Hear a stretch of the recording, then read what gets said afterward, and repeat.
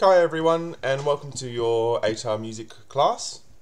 We're talking about Romanticism in music, so we're moving away from the classical period and into the Romantic period with this. This lesson is going to be a bit more of a lecture than normal, so sit down, write out some notes, watch the video all the way through for the first time in its full entirety, and then go and watch it again, pause it, take notes, and continue on with the work. So in today's lesson, we're going to be looking at the Romantic period using the idea format. So identify, define, explain, and apply or analyze. And it's just one kind of format that you can use during your response tasks in your CHA tests and in exams as well. So it looks like we're going to identify what the Romantic period is and the time period that it occurred. We'll define Romanticism in relation to the music and the arts. Explain the main political, social, and philosophical ideas present during the 19th century, and apply the music of the 19th century. Apply this to the music of the 19th century, making reference to specific works of Western art music. Your success criteria is to produce a working definition of Romanticism, and what I mean by a working definition is that it can change. You're allowed to adjust it as we go through this course of work, and come up with an idea, one or two sentences that you can put at the top of your CHA tests that define Romanticism and what it looks like in music. And then we'll look at the philosophies of the movement and how it's reflected in the music making of the 19th century. A quick word on grammar though. So when we're referring to a period of time or an era, we always want to be using a capital letter as it is a proper noun. So when we talk about the classical era or the Romantic period, classical has to have a capital C, Romantic has to have a capital R. But when you're referring to this as a political or an artistic movement, we use the lowercase. So Romanticism would have a lowercase r. Nationalism, which comes up a lot, would have a lowercase n. When writing these numbers, when writing numbers just in general, you should always be writing numbers in full up to about the number 10. So if you're writing 9, you write N-I-N-E. When we're writing in terms of centuries, always write the word out. So 20th century is spelt out rather than 20 with a TH. When you're referring to a style, make sure that you spell out the words, so 18th century, and use a hyphen as well. So if we're talking about 18th century music as a style of music, so the classical period, then we're going to be using a hyphen to define that because it's an adjective.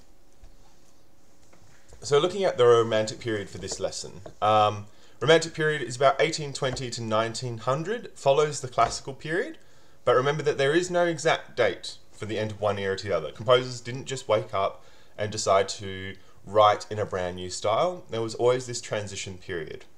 And we think about the composer that transitioned from the classical to the Romantic period as being Ludwig van Beethoven.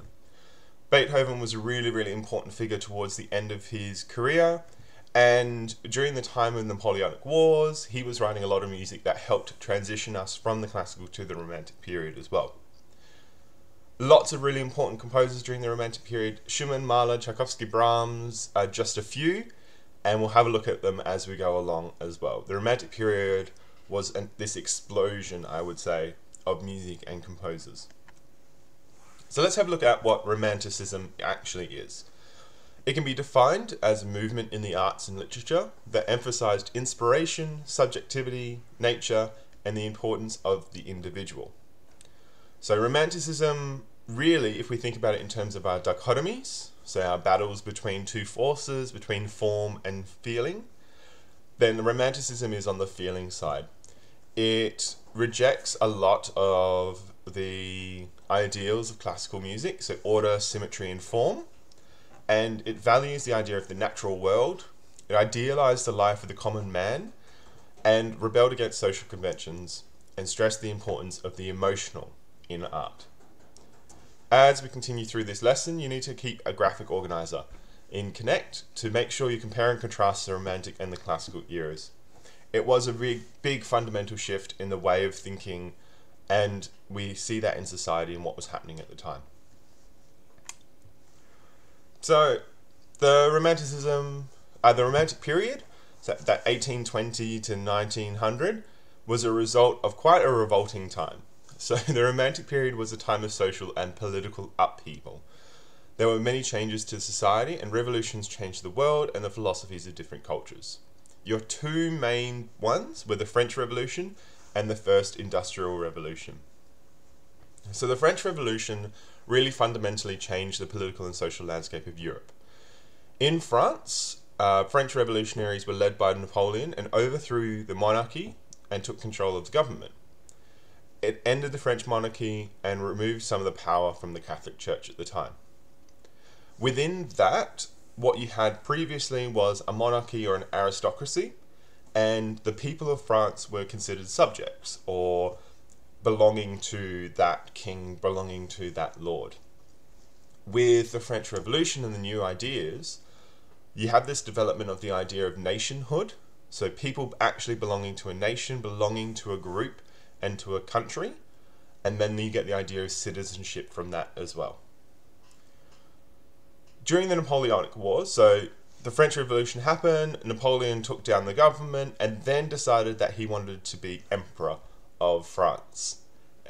This didn't set well with many people, including Beethoven, who famously wrote a symphony about Napoleon and then changed it to the Heroic Symphony and not the Napoleonic Symphony. And Napoleon wasn't settled with just France. He had the idea of a unified Europe, which we see today in the EU, but at the time it was very much separate countries, separate empires from previously. So your Holy Roman Empire and all that sort of stuff. So Napoleon set out on his Napoleonic Wars, so about 1803 to 1815. Ultimately unsuccessful. You did see a spread across Europe of the ideas, though, that came from the French Revolution. So the ideas of democracy, reducing the church's power and limiting monarch power. And for the first time you had a Europe that could see really the idea of freedom for all citizens, the idea of nationhood, of liberty, that previously wasn't there because we had this aristocracy and we had this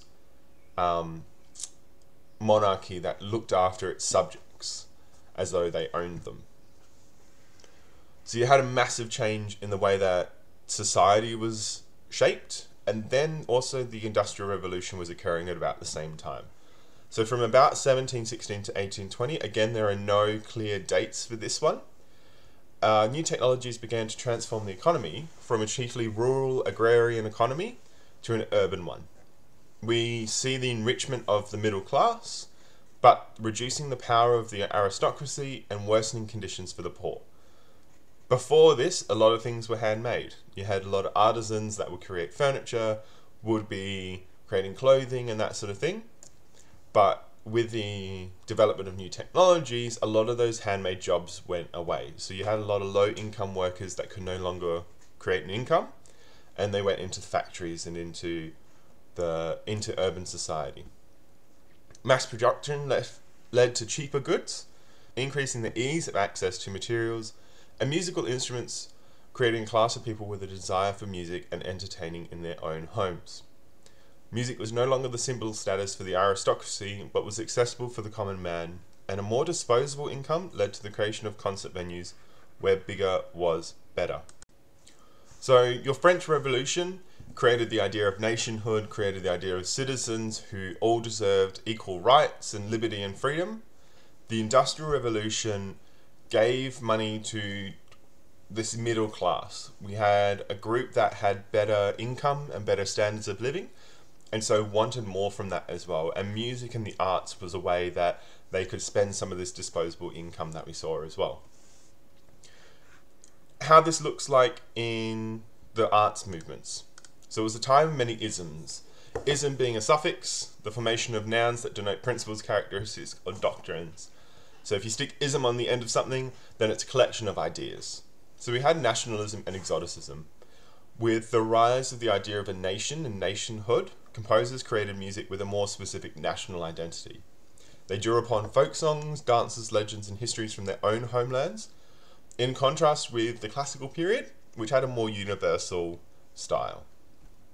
So these composers really looked at what it was to be French, or what it was to be German, and what it was to be Czech, and wrote within that style and really took ownership of their own music.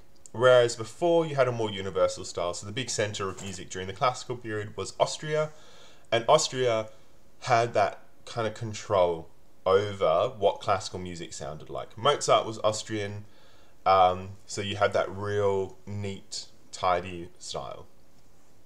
You had a focus on national identities, and this led to composers to draw a musical language from exotic lands, particularly from Asian countries and the newly founded Americas. You had this idea that if we looked at music as a way of representing a culture, then we could also show Japan through music. We could also show China through music. Granted, this is a very Western point of view and a very westernized version of what Japanese and Chinese music sounds like. So it was basically pentatonic scales. And so your big composers like Puccini's Madame Butterfly has a lot of this in it as well. You have the idea of individualism and subjectivity. So Romantic composers worked to create an individual style of composition and placed emphasis on self-expression and individuality of style. The universe of feelings was explored by Romantic composers, and the epic of the individual or the hero became a framework for many composers struggling with their own identities and desire for expression. Developments in society and the dismantling of the aristocracy meant that composers had greater freedom over their compositions, writing for the general public and not some benefactor or a duke. So with the removal of the aristocracy, particularly during the French Revolution and Napoleonic Wars, you didn't have someone that paid a composer to be a live-in artist. You didn't have someone who paid for them to write a symphony because their guests are coming, or pay for them to write an opera because you're bored. You had this development of the idea that an artist could have some control over their own work, that they were supported by the people. The people paid to attend concert halls, and so they wrote for the people. They had more control over their music because they weren't controlled by an aristocracy. Their income didn't rely upon it. So from that, you get a wider range of styles and of musical compositions during this time as well. You have the idea of naturalism as well. So with the emphasis on homelands, composers increasingly compose works that depict elements of nature, from the flow of a river to a wild horseback ride on a stormy night. Composers took their surroundings as inspiration. There are many other things going on at this time. These are your big points that we need to touch on, particularly for your course. Now that we know kind of what's happening at the time of the Romantic period, or just before the Romantic period, with the destruction of the aristocracy, big changes and shifts in society, we'll have a look at the elements of music and how that's changed in the Romantic era. So during the Romantic period, you have people that are struggling and really wanting to develop richer sounds, more emotional society. So you have Romantic composers reveling in rich sounds, using timbre to attain a variety of moods and atmospheres. You have an expanded orchestra, including what were auxiliary instruments like the bass clarinet and the cor anglais and piccolo, now becoming quite common in that orchestra. Improvements in the construction of instruments as well allowed your woodwind section to perform more flexibly and accurately.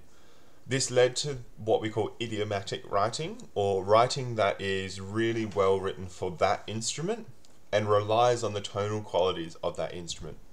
You have a lot of solo writing in the wind section at the same time. Your orchestras got bigger. We increased the size of the orchestra to over 100 musicians versus your 30 to 60 in the classical period, and particularly the brass and percussion sections grew. It gave your composers a wider variety of sounds, and they experimented with new techniques to create this variety of sound in there as well. During this time, with greater techniques, harder music, all this sort of stuff, performers had to have a higher level of technical virtuosity.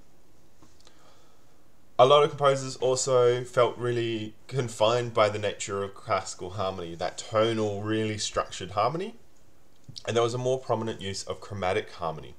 So that is using chords that contains note not found within the prevailing scale.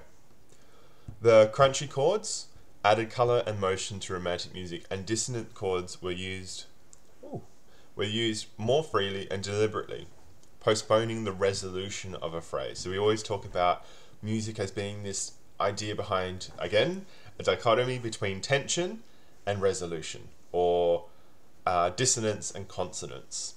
The longer that you can avoid the consonants, the longer you can avoid resolving something, the more tension you can build up in a piece. And the more your audience feels that tension. And through the use of chromatic chords, that's how our Romantic composers did that. You also had more rapid modulations and less emphasis on key relationships with a greater freedom. So your tonic is not as clear as it is in classical music. You think back to your Mozart symphony, everything you knew when it relaxed. You could hear that tonic return, or you could hear the modulation to the dominant. Within Romantic music, keys change quite rapidly. You no longer have a single mood or a single key being the center of a movement. Composers just freely modulated quite often within bounds of tonal harmony. Like, there is some relationships, but you could go to the relative minor of the subdominant straight away and it wouldn't be an issue. You also have an increase with the size of orchestras. You have an increase on the emphasis of melody and thematic transformation, particularly the Idee fixe. So melody or motif would represent a character or an idea, and it would return at different points of the symphony, transformed by changes in dynamics, orchestration, or rhythms, and it reflects the ongoing story. It's used to unify grand works, kind of like a hook or an earworm. As soon as you hear it, you know where you are in the story. It gives audiences something to listen to and listen out for as well as we go.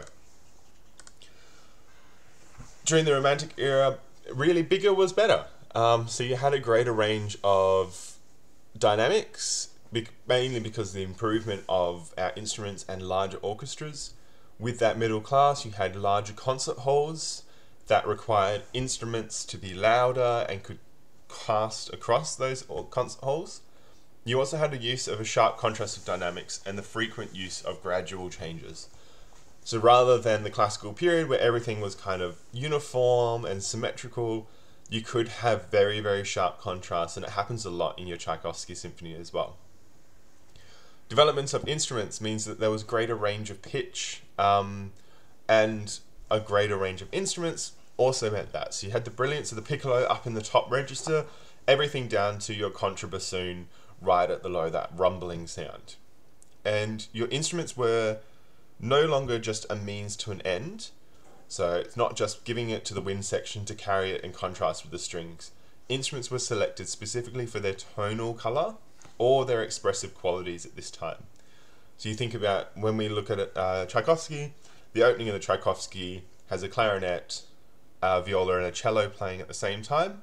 When the flute joins, it's in the lower register. That's really, really important for that mood and that style that he was going for. You also have a greater range of tempo changes in a single movement as performers drew upon expression from the score and a wider use of rubato or robbed time. So stealing from one bar, giving to another, slowing down, speeding up, all this sort of stuff. The result of this is that a single movement no longer had a single mood or tempo. It would always fluctuate, and it would be more about the emotional ride than it is about the technical brilliance of a composition. And finally, you had new forms. So composers were contradictory. They wrote these massive symphonies, like Mahler got up to about 200 musicians. But you also had miniatures composed at the same time. So particularly with that rise of the middle class, there was this thirst and this hunger for music that could be played at the home by amateur musicians. And composers really used this area, this chamber music, to try and experiment with different ideas and develop the concepts that were talked about in Romanticism. They demonstrated their command of intense mood through melody, a few chords, or an unusual tonal color.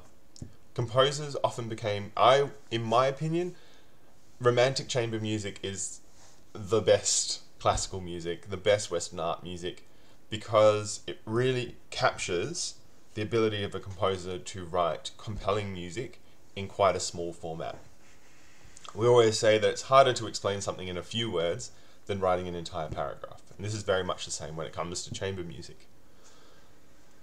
In contrast, though, composers did work on massive epics. So during the classical period, your symphony was about 25 minutes, and during the Romantic period, some of them got to over 2 hours. Wagner's Ring Cycle certainly takes it, as it goes over multiple days. Composers used... So you had these large-scale formats, and composers used a number of techniques to try and tie it all together. So you had transitional passages, you had cyclic forms, so things that would just start, like if you could play the end of one movement, the end of one symphony, and then play the first movement, and it would just sound like it continues on. You also had that melody idea, so the idée fixe, or thematic transformation, would tie together this work. So you have a 2-hour-long symphony, and you'd hear this melody developed at different times throughout the symphony, and you would be that earworm or that hook that you could hold on to. I think this little quote from Camion sums up the Romantic period really well. So, in dealing with an age that so prized individuality, generalizations are especially difficult. The great diversity found in Romantic music can best be appreciated, perhaps, by approaching each piece as its composer did, with an open mind and heart. Here, try coming up with a working definition of Romanticism. Watch the video again, look at each of the different elements, and then try and put it into 1 or 2 sentences that you could stick at the top of an essay or a CHA test.